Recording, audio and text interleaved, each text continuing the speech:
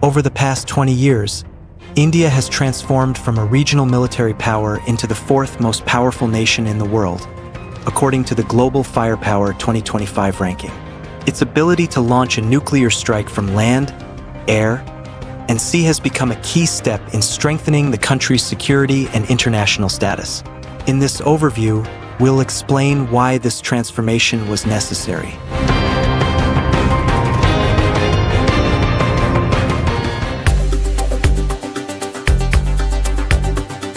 In 2005, India's military budget was around $20 billion, which was approximately 25 times smaller than that of the United States and half the size of China's. This gap was primarily due to a weaker economy and the need to allocate a significant portion of resources to combating poverty and to developing education, healthcare, and infrastructure, leaving limited funding for defense. The country had one of the largest armies in the world, with about 1.3 million personnel, but its technical equipment lagged behind modern standards. Much of its hardware, tanks, aircraft, air defense systems, and anti-aircraft guns was Soviet-era, inherited from the Cold War, and was becoming obsolete. India's domestic defense production remained underdeveloped, due not only to financial constraints but also to technological dependence on foreign suppliers. The Indian Navy relied on a single aircraft carrier, INS Arihant, acquired from the United Kingdom in 1986, which was already considered both morally and technically outdated to ensure dominance in the Indian Ocean, especially amid the growing influence of China in the region. India's strategy remained largely regional in scope. Unlike the United States, which was engaged in large-scale campaigns in Iraq and Afghanistan, or China, which was actively strengthening its position in the South China Sea, India focused on local challenges. Its primary concern continued to be countering Pakistan and maintaining stability in Kashmir. At the same time, Beijing was already seen as a strategic competitor, particularly in the context of territorial disputes in Arunachal Pradesh, where Chinese claims regularly escalated tensions along the border. In the 2000s, India's nuclear triad was still in its early stages of development. Following the nuclear tests in Pokhran in 1998, the government officially declared itself a nuclear power. However, in practice, its capabilities remained largely theoretical. A key issue was the underdeveloped deployment infrastructure and the low operational readiness of its nuclear forces. While the country possessed nuclear weapons, it lacked effective delivery systems and practical means of deployment. Its nuclear capability was limited to Prithvi ballistic missiles with a range of 150 to 350 kilometers, sufficient to deter Pakistan but ineffective against China, which had far longer-range missiles. The air-based component was also vulnerable. Mirage 2000 fighters, supplied by France in the 1980s, were theoretically capable of carrying nuclear weapons, but they lacked the range and technical specifications necessary for reliably executing strategic missions under adversarial conditions. The naval leg of the triad was virtually non-existent. India had no operational nuclear-powered submarines armed with ballistic missiles. Projects launched back in the 1980s, including the INS Arihant, were delayed not only due to funding shortages but also because of significant technological limitations. By 2010, India's defense spending had nearly doubled to $37 billion. This increase became possible thanks to the rapid growth of the economy, especially in the IT and services sectors. The strengthening of the tax base and the growth of foreign investments allowed more funds to be allocated to defense without compromising other government expenditures. With this funding, strategic forces were strengthened. Ballistic missiles Agni II, capable of striking central and southern regions of China, as well as almost the entire territory of Pakistan, were put into service. This marked a significant step toward forming a full-fledged nuclear deterrent. The Air Force began receiving Su-30 MKI fighters, the Indian modification of the Russian Su-30, capable of carrying nuclear weapons, which significantly expanded strategic capabilities. In 2009, the nuclear submarine INS Arihant was launched, the first in the national nuclear triad. Its creation marked an important step toward strategic autonomy, but the process of completion and commissioning was prolonged due to technical difficulties and significant dependence on Russian technologies. The submarine did not immediately begin full combat duty, but it was from this vessel that the naval component of nuclear deterrence began to take shape. The K-15 Sagraka missiles carried by the submarine, with a range of about 750 kilometers, still had a limited radius and could not cover the entire potentially necessary strike zone. Nevertheless, this was a very significant progress driven by rising regional tensions. In 2009, China intensified patrols in the disputed Arunachal Pradesh region, leading to diplomatic tensions and localized armed clashes on the border. At the same time, Pakistan continued developing Shaheen-I missiles, which posed a threat to Indian territory. Despite challenges, the process moved forward at a rapid pace. Beyond military goals, India sought strategic autonomy by actively developing its own defense technologies and reducing dependence on imports of weapons and technology. At the same time, the country pursued international recognition of its status, including ambitions to become a full member of the UN Security Council, which was part of a broader strategy to strengthen its influence on the global stage. By 2015, India's military budget had reached $50 billion, while the United States was spending around $600 billion and China approximately $150 billion. These funds enabled the strengthening of India's nuclear triad. The land-based component was enhanced with the induction of longer-range Agni III missiles, capable of striking targets up to 3,000 kilometers away, a significant leap forward. While Agni II covered distances of about 2,000 kilometers, mainly targeting Pakistan and the southwestern regions of China, the Agni III gave India the ability to hit deep into Chinese territory, including Beijing and Shanghai.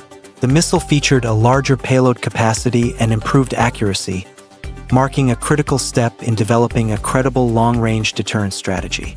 The Indian Air Force continued to boost its capabilities, increasing the number of Su-30 MKI fighter jets. Additionally, in 2016, India signed a deal with France for 36 Rafale jets. The agreement, the largest defense procurement in a decade, signaled a strategic shift toward modernizing the Air Force.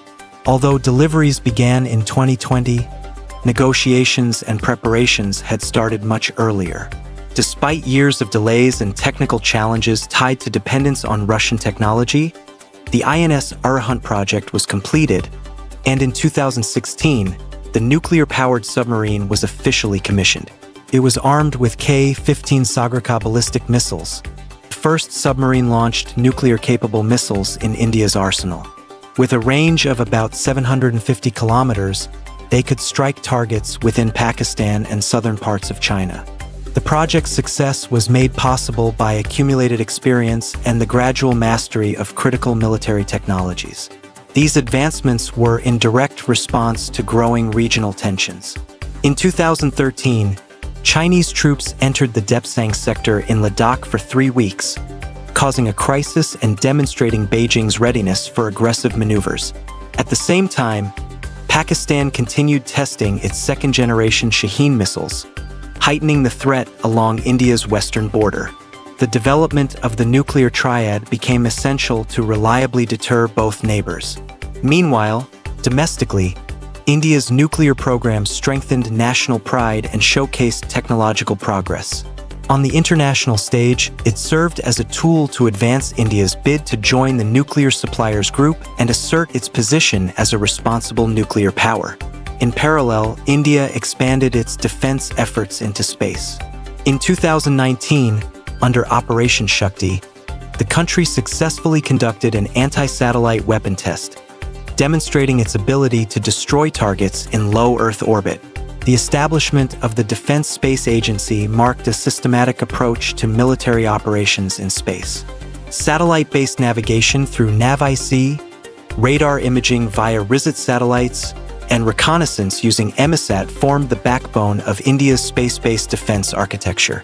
These technologies are not only vital for national security but also serve as instruments of geopolitical leverage, enabling India to operate independently even amid high-tech conflicts.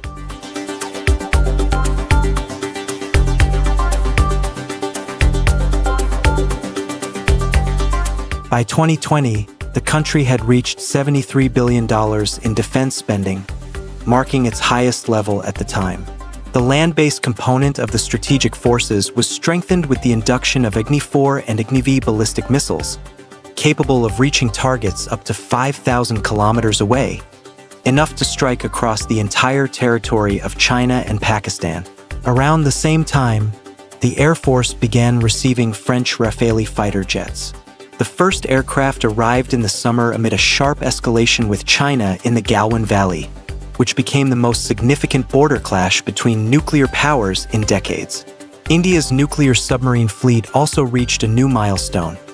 The INS Arihant, after upgrades, became a fully operational nuclear weapons platform, while its sister vessel, INS Arihant, completed final trials by 2024. Both submarines are equipped with K-4 missiles, with a range of up to 3,500 kilometers, giving India the capability to conduct a retaliatory strike even if its command systems are compromised. In parallel, development began on indigenous multipurpose nuclear-powered submarines under the SSN project, intended for hunting enemy subs, escorting strategic platforms, and operating deep within the Indian Ocean. This shift marked a move from a posture of defensive deterrence to proactive maritime control. At the same time, China accelerated the expansion of its naval infrastructure across the region, from Myanmar to Djibouti. Meanwhile, Pakistan was finalizing deployment of the Shaheen 3 missile, capable of striking targets throughout India. In the face of these challenges, India began to rethink its nuclear triad strategy, shifting the focus from range and numbers to stealth, survivability, and system autonomy.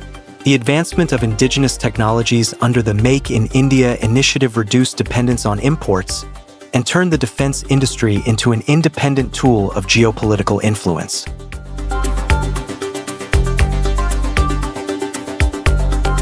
In 2025, the country raised its military budget to a record $84 billion.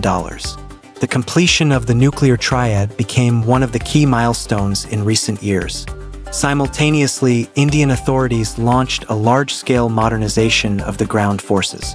The army began receiving new Arjun Mk-1A tanks, air defense systems were actively developed, and rearmament efforts continued on a regular basis using advanced drones and UAVs.